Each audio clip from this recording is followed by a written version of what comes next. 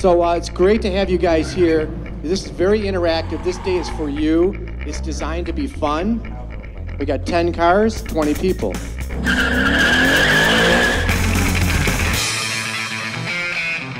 As an editor for Autoweek today, we'd like you to come back with some good, solid information about these cars. We use all kinds of equipment to objectively measure stuff. Well, I objectively measure the car with my ass. This isn't racing. We want to do things smoothly and repetitively so that when you go from car to car to car to car, you will have an idea of apples to apples comparison. The morning is precision. And then in the afternoon, you are going to get the opportunity to push the cars.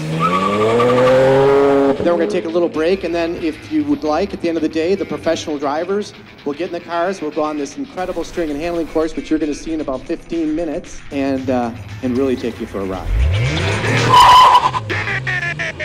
A lot of noise. And that was one heck of a ride. A lot of power. Can you hear those wheels squealing? A lot of activity. Raw testosterone. A lot of fun.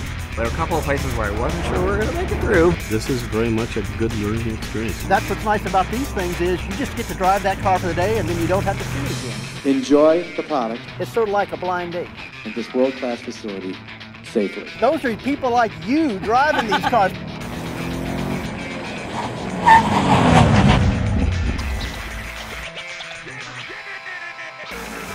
This car, everything that it says it is, it is.